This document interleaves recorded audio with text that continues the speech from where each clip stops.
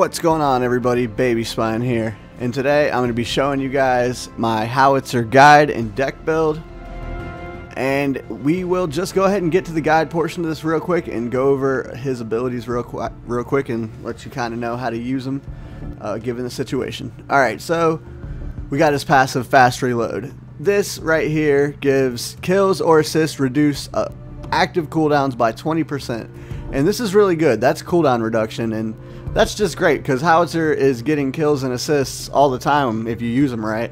And this should really help you, this should provide you all the CDR you really need for Howitzer. And in the build I'm using, because his passive, gives it to you so you can focus on other stats. And then we have the cannon.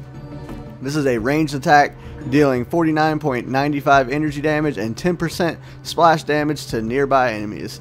This is his basic attack, and it just allows him to, push up with lanes with it. It kind of provides a little bit of splash damage there to everybody around too. So that's a good thing. It helps with clearing waves out and whatnot. And when you use it with your other abilities like Slow Grenade,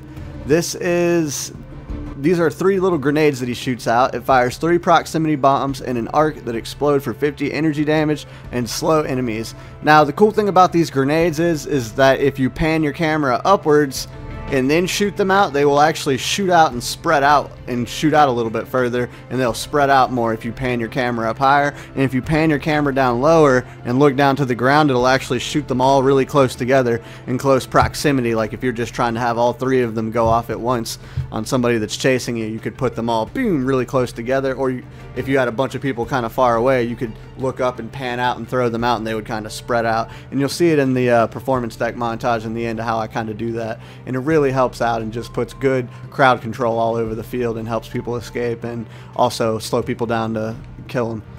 And his next ability is the rocket. It fires a long-range rocket that deals 85 energy damage, and this right here is a kill stealer. You can just point that rocket at whoever you want and it'll blow off the rest of their HP. This is a great move, and it gets a lot stronger as you increase your energy damage with the deck build we're going to be using. The next ability is his landmine. This explodes after 5 seconds, knocking back enemies and dealing 50 energy damage. Reactivate to detonate early, and that is definitely an important thing to remember, is reactivate to detonate early. This is what separates the noob Howitzers from the Howitzers who know what they're doing. This landmine is such a great move. You can literally, whenever melee heroes and people are coming to kill Howitzer and they get on him, you can turn around, drop the mine directly on yourself, and then take like 1 step and detonate it right away by pressing the circle button again, and it will immediately blow both of you in the opposite direction because they'll still be behind you and you'll be on the other side of the mine, and it blasts people in the direction, what side of the mine they're on, that they're going to go the opposite and go flying back. So you can place it directly on yourself, step forward 1 second, and boom, blow both of y'all in 2 different directions, separating you guys with a huge difference. It's a really good move. And not only that, but if you use this move, well, I'll come back to landmine. We're going to talk about his next ability, Make It Rain. This is a volley of missiles hitting an area for 450 energy damage over 4 seconds. And the last missile does 50% of all damage. So if you build up your energy damage up really high and then you do this ability, it's going to be really strong. And the last missile is going to be a gank missile. It's going to kill any low health heroes that are still standing in the radius. And one great way to make people really get hit by this ability is to use it in synchronization with another one of your abilities, like landmine. You can do Make It Rain, and what happens is Howitzer flies straight up into the air, and from this point you can put down literally the biggest AoE ultimate in the game. You can put this circle around an entire team fight that's going on and start damaging everybody. And here's something that it doesn't tell you.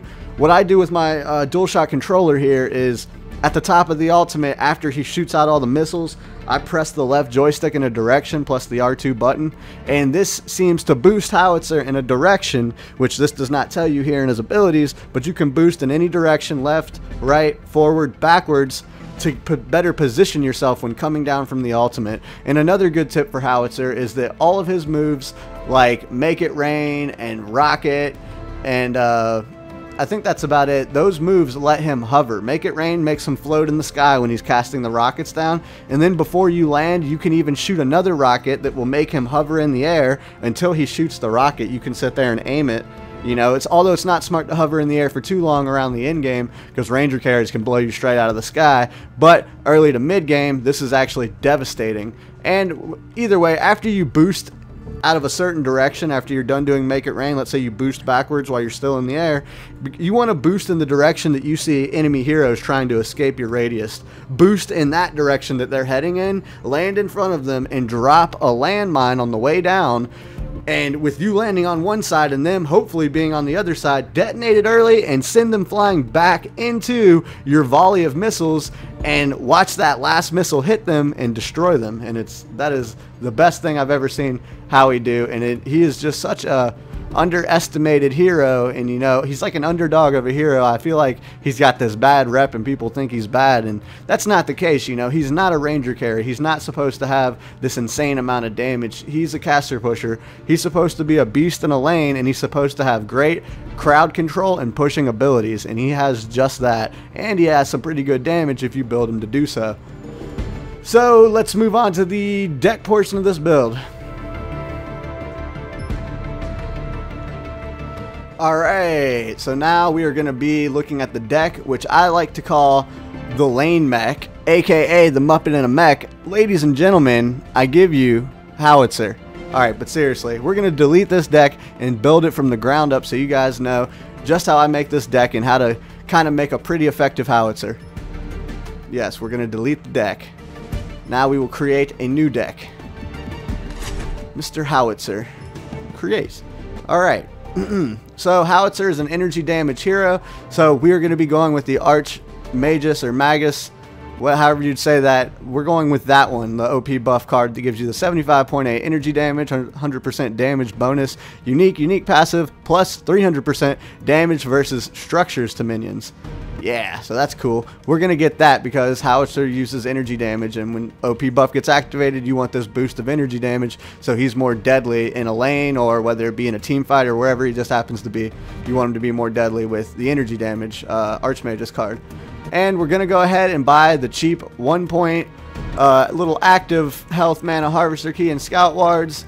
These are, I like to get these with every deck that I make for you guys. And you know, these are great starter items that you can get rid of in the late game. And let's go on to the deck itself. Let's just go ahead and filter what we're looking for. In this deck, we are going to be focusing on energy damage. We're going to be focusing on energy damage and mana for starters. And we're looking for these because we are going to be getting the, where's it at? Wellspring Staff. First card you're going to be getting is a Wellspring Staff with 3 major cast. And this is because it does 22.7 energy damage, the major cast, and the Wellspring Staff does energy damage, fully upgraded, 15.2 energy damage. It also gives you a little bit of mana. And, you know, this is going to be our first card to build a baseline of energy damage and start, you know, kind of hitting hard right away. We're going to link and add that. And then on the next card, we're going to go with another Wellspring Staff. Now, this one is going to be completely up to you. We're actually going to link 6 cards here. We're going to link 3 major casts, and we're going to link 3 advanced manas. And this could be because you may not know how the game's going. If it's looking like it's going to be a really hard, competitive, long, drawn-out game, you may want to give yourself more mana so you can be more dominant and be in a lane longer and try to out-sustain people in lanes and whatnot, if that's what your team needs you to be doing. But if your team needs you to be there for team fights and be coming up clutch and a little bit more ganky with your ult and everything, then you're probably going to want to keep using Major Cast and get him more offensive, so his ultimate does a lot more damage in his abilities and everything, so you can really help contribute in a team fight, damage per second and whatnot. So we'll go ahead and link that, and that's your choice, however you want to go. I've played Howitzer with a lot of different builds, and I really like the extra mana, but at the same time I really like the extra damage as well. So we're just going to have that there for, you know, whatever the case may be. And then next card we're going to be getting is a Solaris Reactor, and we're going to keep continuing to boost our energy damage. This is kind of like a Wellspring Staff, but instead of the mana, it gives you mana regen. And I don't have any more Wellspring Staffs, or else I'd probably just keep using those. And we're going to give it 3 major cast and continue to boost the energy damage through the roof. That's 3 cards total. Now we're moving on to 4 cards, and we're going to continue to follow suit here and just continue to boost the damage up as much as possible. Unfortunately, we run out of major cast right there, so we're going to need to find something else to do for the next card. And what I think is a good idea is running one more Soulless Reactor, and then because we are at the end of the deck here, and this is going to be the last card, and we're probably going to be getting rid of our mana potion by now because this will be 60 points. We're going to give ourselves some extra mana regeneration to stack up with the Soulless Reactor's 0.3 mana regeneration that's been building passively on the last 3 cards. And this is really going to help out when you get rid of your mana potion at the end game, because this is going to stack up with your total mana regeneration rate, and you're no longer going to have mana potions to help out. So this Advanced Spark is a uncommon upgrade that gives you mana regeneration, almost 0.9. That's pretty good, because mana regeneration I feel like is a really rare thing in this game. Alright, so let's go ahead and link and add that, and that will give you 1, 2, 3, 4, and 5 cards total, and that will equal a 60-point deck, because all these will total out to 12-point cards, and there's 5 of them. And you know, like, however you want to run this. In the game, Taj, I'm about to show you guys, I happen to use the all damage. The whole build was just nothing but major cast. But like I said, I've played with the advanced manas, and that is a better choice if you're going to be in a lane for a long period of time. If you have a really good team and everybody's really offensive and you're helping out big time with team fights and just moving up with like a death ball style of a team, then I feel like going with damage is going to be a better choice on that second Wellspring Staff. So in this order, this is your first card, Wellspring Staff, all major cast. Second card, Wellspring Staff, all major cast, and or all advanced mana, depending on the situation. After that, you're going to get Soulless Reactors, all major cast, Soulless Reactor, all major cast, and a Soulless Reactor with some advanced sparks for the end game when you're dropping off your health and mana potions and you need some extra mana regen. That should help out. And that will give you a 60-point deck, and your Howitzer will be devastating in lanes and team fights alike. I really like this build. I really like playing Howitzer. He is a really fun hero to play, almost maybe one of my favorites. If you get a good team who's on board and lets Howitzer do what he needs to do, he is a really rewarding hero. So anyways, guys, I hope you enjoyed this deck build. I want you guys to give it a try and tell me how you like it. Leave a comment down below. Let me know how you feel. Don't forget to like this video. Subscribe if you have not. And this is BabySpine. Out. Peace. Peace. Peace. Peace.